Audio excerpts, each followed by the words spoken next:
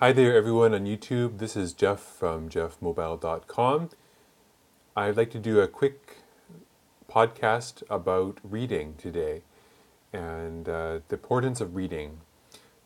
So, people have always told me that if you want to be a creative person, if you want to get ideas in your life, you need to do reading. But I've always found that reading was such a chore for me. I knew I had to do it, so I learned how to read. And as a child, I read a lot, and even into my early 20s, I also started reading a lot.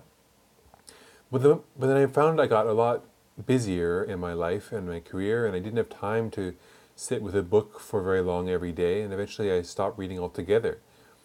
But that meant I also stopped learning about ideas and things. So recently I've started reading a lot more, but I actually read with my ears. I listen to audiobooks and I listen to books that are ebooks that are being read aloud to me by my phone. I'll put a link below to some of the apps that I use for converting ebooks to text to speech. There's one called Voicealoud Reader, which is amazing.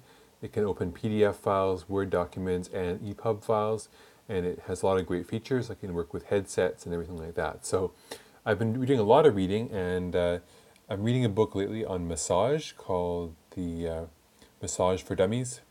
It's a fun book talking about why massage is so great, and because I do have a lot of massages every week, or I have one massage per week, I find reading is this book is very helpful.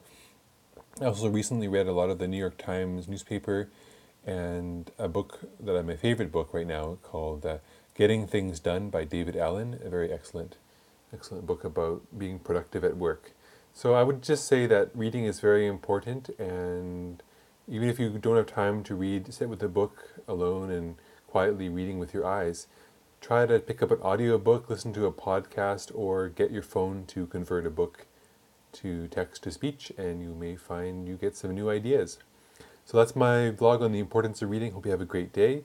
Do you like reading? Do you find reading is important? And how do you find reading physically works for you? Do you have a comfortable chair you sit in and read in that chair, or what do you do? As for me, I much prefer to read with my ears and listen to podcasts and get through a lot of material from text to speech, where the text of the ebook is converted to voice using the phone's voice synthesis text to speech engine. Have a great day. For more podcasts, please click subscribe below. Have a great day, and bye bye for now.